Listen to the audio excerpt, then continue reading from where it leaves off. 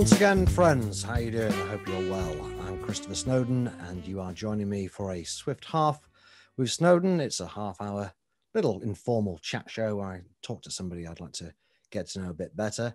I'm very excited to say that this time we have Dolly Theis, who is a political activist and is currently doing a PhD in public health. Dolly, thank you very much for joining us. How are you doing? Very, very well. Very excited to be here. And as I already said, I put on my party dress just for you, Chris. Everyone is always better dressed than me and has a better backdrop. I need to find somebody scruffier with a shady backdrop, but never mind. Look good. Nice to make my guests look and feel better than me. So, Dolly, let's get straight into it. And without beating around the bush, you are a nanny statist, aren't you? Tell us how you got into that kind of thing. Did you fall in with a bad crowd? Yeah, I mean, terrible times. My parents are obviously very disappointed. It's a bad addiction to have. It's so funny, the kind of term. I'm fascinated to hear kind of how you would even define the kind of term nanny state, because I see it now, obviously dealing with this kind of topic area every day, talked about or used quite a lot, but for very, very different things. And I guess I would put the question back to you. I will say my interpretation in terms of nanny state stuff is, I guess, more about telling people, like nagging people about what they should do, when in reality, quite a lot of the stuff that I am interested in is about how do you shape things so that you make it just easier for people to do certain things, live better lives, healthier lives, whatever it is. And so that distinction, I'm kind of curious what you think about it, whether that is something that resonates in your understanding of, I guess, what a nanny statist person perspective is. Well, I suppose I would describe it as having to involve coercion. I mean, the phrase nanny state comes from the 1960s. Somebody in The Spectator, I think, coined it, probably to do, I suspect, with smoking. But I think there was a lot of coercion around in the 1960s with smoking. So it may simply be nagging. It might have just been public health information campaigns. And this guy was saying, "Oh, just leave us alone," Things have obviously ramped up a lot since then. But I think the government coercion is the key element that I would object to, the kind of forceful paternalism. Education, obviously, I'm okay with. A certain amount of messaging bordering on nagging, I think, is reasonable. But you hear this a lot from people in public health about making the healthy choice easier. I think it started under Blair, but the healthy choice is never really made any easier. It's just made relatively easier by making the unhealthy choice very difficult or more expensive or more inconvenient, which isn't quite the same thing. You're just making it, it's a relative shift. I would be happy if these people genuinely tried to make anything easier, but it's very difficult to do. So what kind of things do you have in mind you deal mainly with kind of diet and obesity. So what needs to be made easier? Yeah, this is the major question. And I, again, find it so fascinating because I think your status in terms of public health perspective. You are the kind of person always there with the probing questions and the kind of alternate explanations. But I actually find it really important, really useful. We are aligned in terms of our philosophy hero, being John Stuart Mill and someone who absolutely advocates for different perspectives and there not being one truth, and you've got to come together and debate things and be genuinely open to alternative ways of seeing things. And everything that you've just raised, I feel like I don't know a single person in the public health community that would disagree with the concept of there should absolutely be more efforts made in terms of actually making the healthy option, or easy, whatever you're trying to solve, healthy option in terms of physical activity, whatever it is, make it easier. But in reality, that is so, so difficult. And I find it fascinating looking at the actual practical side of, I guess, policy interventions around that sort of thing, of how much, like if you were to weigh up the proportion of policies that are about taking something away or reducing something versus actually provision. One, the question is, how easy is it to do both of those? Because if it is much, much harder, maybe that is a reason why it's not done as much, or, whether there are certain obstacles, political obstacles, whatever it is that you have to overcome in order to make that happen.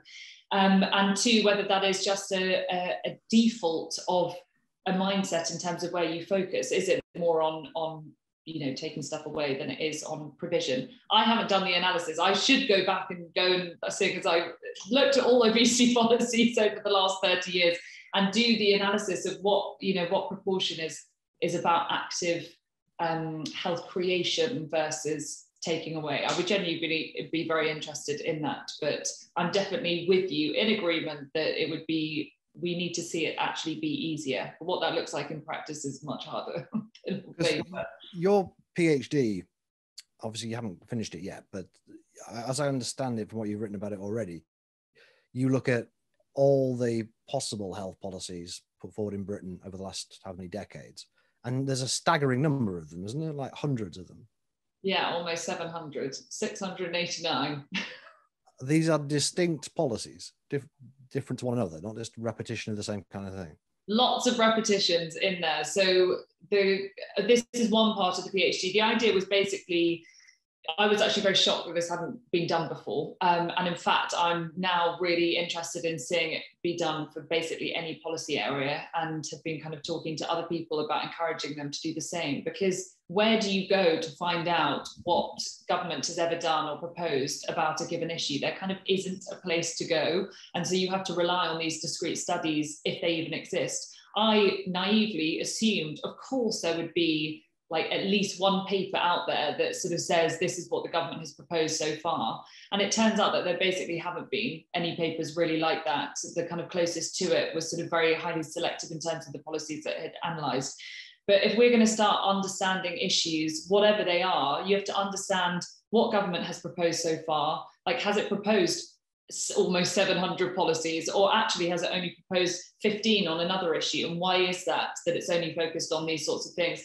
Obesity has been such a talked about and kind of high salient government agenda issue for so long that that's not surprising that there have been so many policies proposed. But as I said, a lot of them are repeated policies, which also indicates that they either haven't been implemented, or there is a very short-term memory when it comes to government policymakers thinking this is a new shiny idea. And in fact, the kind of biggest takeaway from the whole study was the fact that we're almost more likely to see government propose another strategy containing almost the same policies that have been proposed previously than to actually implement the ones that they've already proposed. So I've now become an implementation fanatic. Which ones? You obviously got a lot of choice there. Which ones should have been implemented definitely, in your opinion, which would have really made a difference?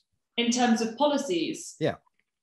It's okay. So this is a fascinating question, and I've actually just written to someone about it who's been asking about this. So the kind of fallacy of evidence-based policy is that you will build the evidence on, I'm interpreting this in terms of the common understanding that people talk about when it comes to evidence-based policy.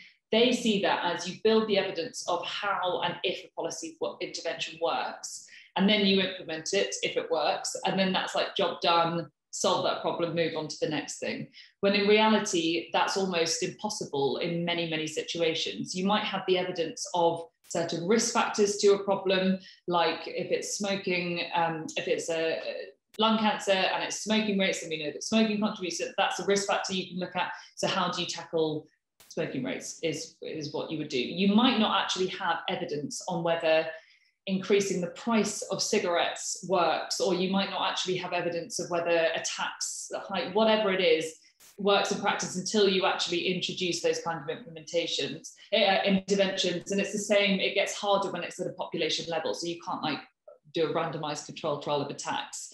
And what I find really interesting, and I'd be curious whether this is, because this is definitely up your street in terms of things that you point out about given policies, is that understanding leads government, or appears to lead government to be much more risk adverse, because it sort of goes, oh, we don't have any evidence on how this policy intervention will work. And it's like, well, you won't until you implement it and find out how it works in practice. But what you do have evidence for, which is what it can be considered or makes it considered evidence-based, is evidence of the risk factors.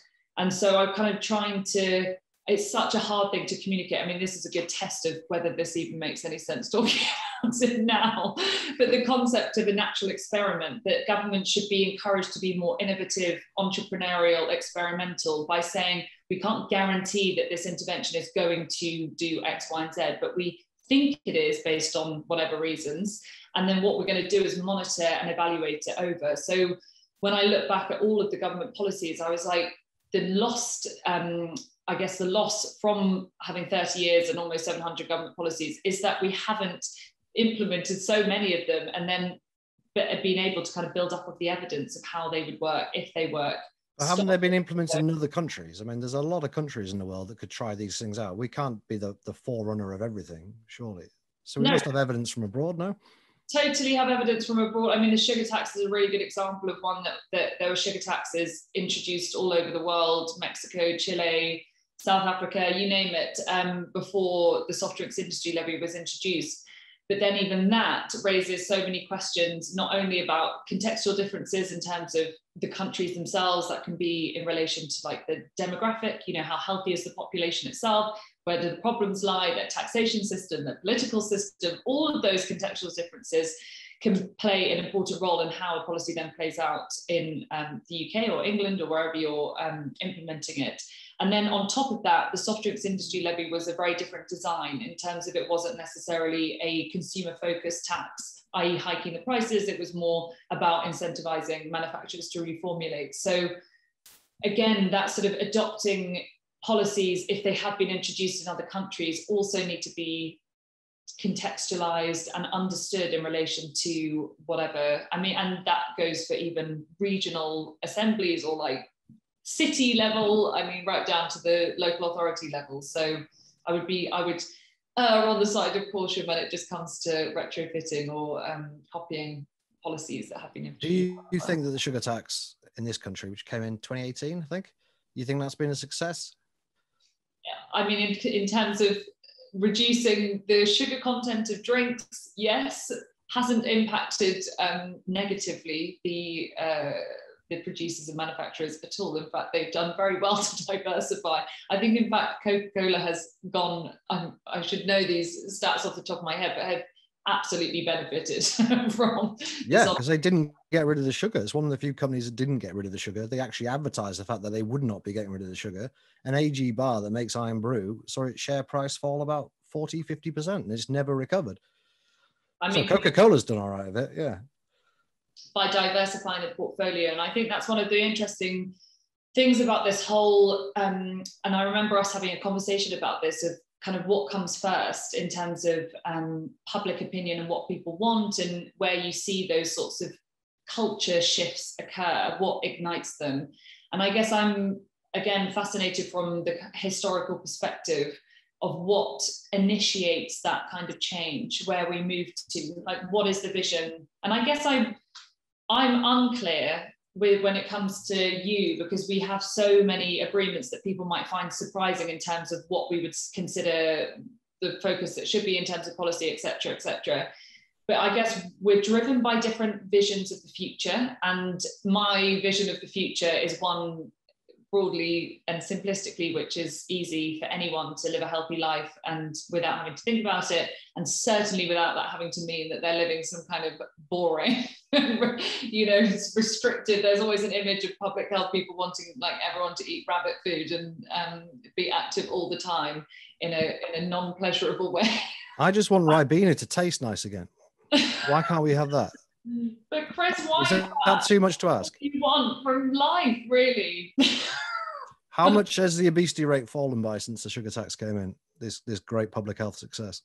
Oh my gosh, well, that gets into, you know, how you measure outcomes. And this is the other funny thing, when you've got such a complex long-term issue as obesity. And also, I should say that part of the learning that I've done over the last few years in terms of really getting into this issue area is the kind of concept in relation to weight around this whole thing. And I've shifted much further away from the focus being on weight to a focus on health, on how can you make it easier just to be healthy regardless of weight. The weight thing is a very specific type of policy intervention that's required in terms of for helping people that currently live with obesity, particularly severe levels where it is almost impossible to be able to tackle it in our current environment and sustain it without that being very, very difficult. And I'm seeing friends at the moment going through it, and oh my gosh, going on whatever you might have seen the Daily Mail article, going on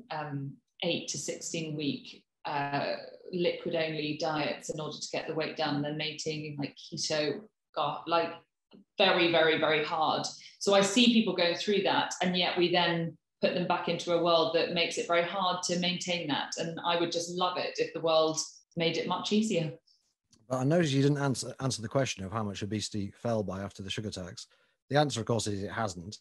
Amongst adults or children. It's a complex area, and no one is going to be contributing to a reduction in obesity rates. But you see, I'm a very simple man, Dolly. And when people spend years campaigning for a policy on the basis that it's going to reduce obesity, I expect the outcome to be that obesity is reduced.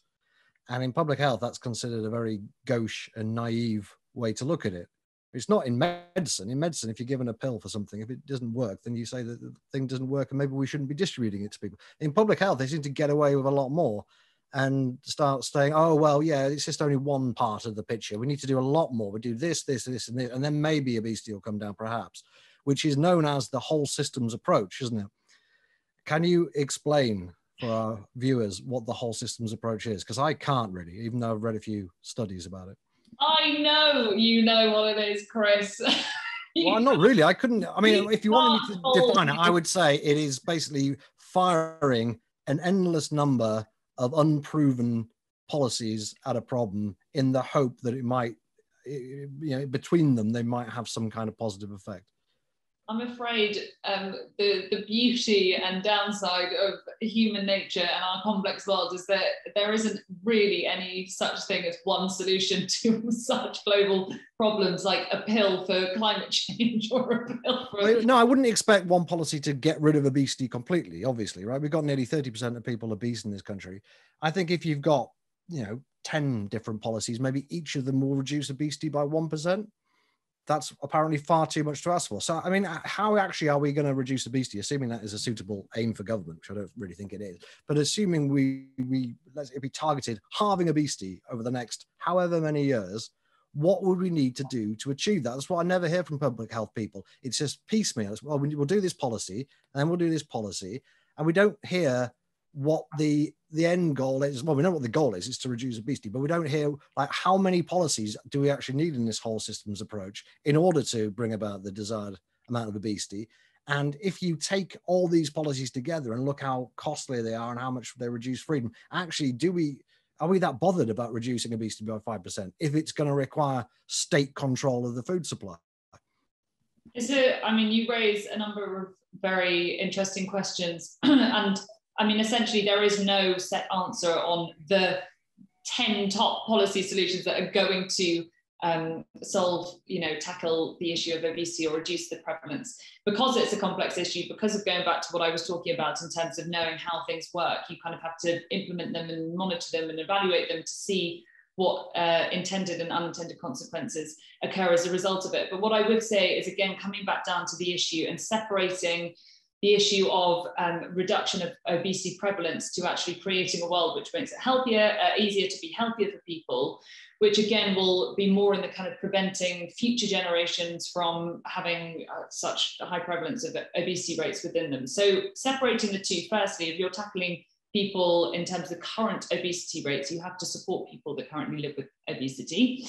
Or who are en route to that. So whether that's tackling other issues related to type 2 diabetes rates, which may not be with people who live with obesity, they might just be overweight. They might not even clock in as overweight, but be living with type 2 diabetes, which is linked to all sorts of other problems.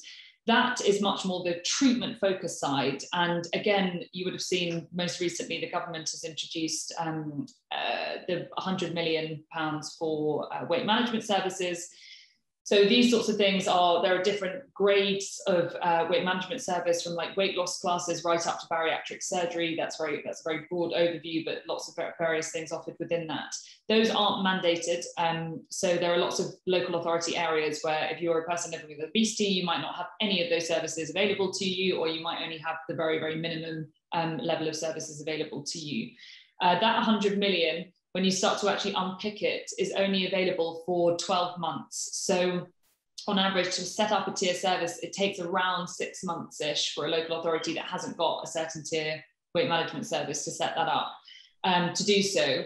If they only know that they're going to get 12 months of funding and they might have to find the money and they're already strapped for cash for everything else, it might not be the kind of long-term solution that they need in order to build sustainable weight management services. So a policy like that is such a good example of where in practice, when you're trying to tackle the issue of people currently living with obesity, i.e. the treatment side of things, that in reality it's much more difficult. We're talking long-term massive investments needed to provide that. It's more expensive, exactly, which is why governments don't tend to do these things. They do the things that they can bring a bit of money in with, like the sugar tax.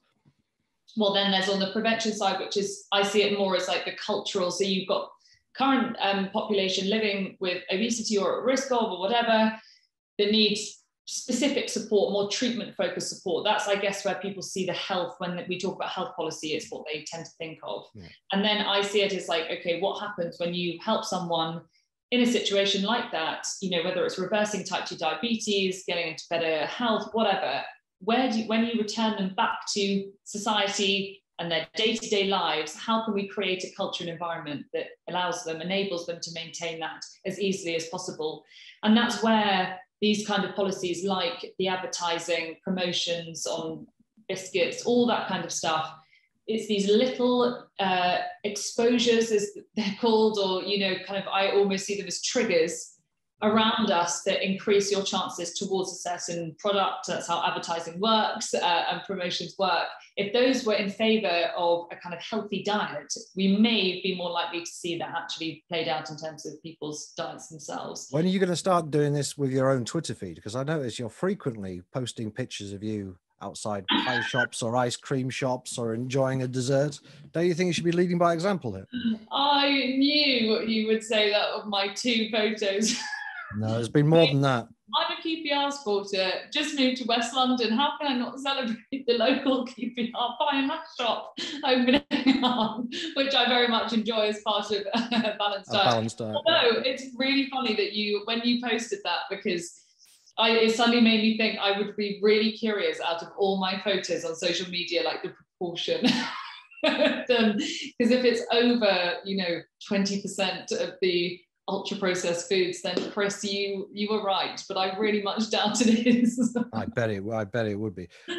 So Boris Johnson's got this whole ranch of anti-obesity policies, most of which have never been tried. I mean, genuinely is like we're taking a step into the unknown with a lot of this stuff, but there is a lot of them, right? And there's an advertising ban, a total online advertising ban, pre-watch advertising ban, telling shops they can't keep the so-called junk food at the entrance, at the end of aisles, at the checkouts, mandatory calorie labeling, probably a few other things I can't even remember. I mean, there's a lot of stuff in there, right? And assuming it all comes in, and it's all going to come in probably at the same time, can you promise us that in, say, 5 years' time, the obesity rate will be at least a little bit lower? I would never dream of making such promises when I've definitely made it very clear that to understand how these work in practice, we have to be able to monitor and evaluate them.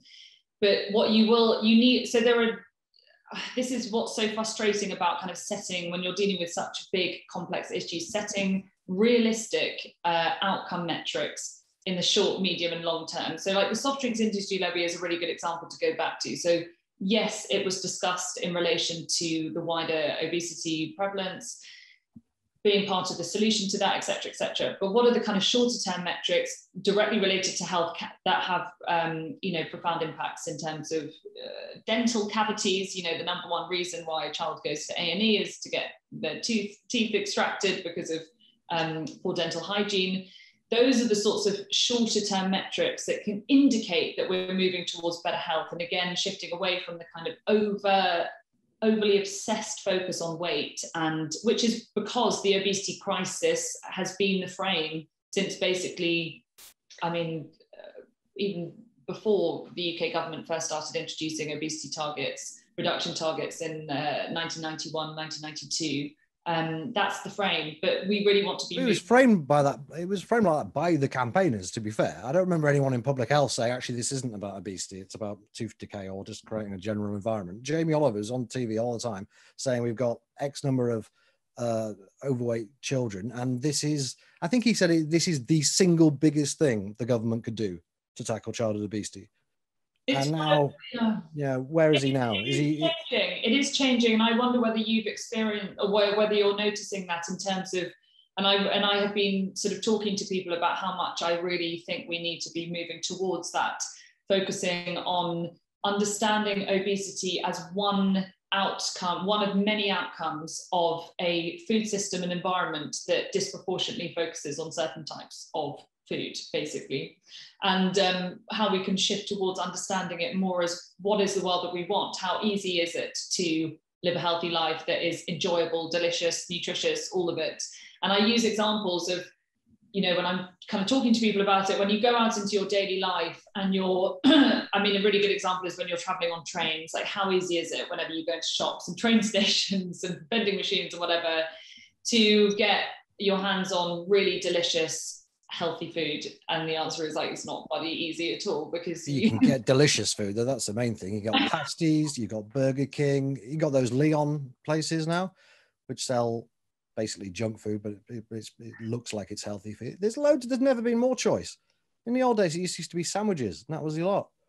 I mean, we can debate on that till the cows come home, but the proof is in the fact that, proof is in the pasty, as far as I'm concerned. 57% of the UK's diet is in the ultra processed category. That is because that is the norm, and if we can go back to days when the majority of our diet was unprocessed or minimally processed food, and just turnips and things like that.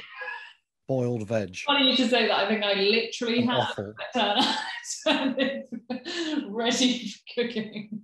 Really? Right. Let's finish by talking about one of your other bits of political activism, which is the 50-50 parliament. You're very keen to have a total gender balance in the House of Commons. Why are you so bothered about this? Why does it matter? I even find it amazing that I still have to, or we as a campaign still have to make the case that obviously politics should be open to everyone, regardless. Well, it is open to everyone. It's just that, different numbers of people stand for election and people vote in different ways. So the assumptions around, again, this is how to solve a problem, and at what point do you start? All of those kind of. What's the problem? First of all, what's the problem you think you've spotted here, which will be cured by having exactly the same number of men and women in Parliament? I'm not against it. I'm not convinced this really matters.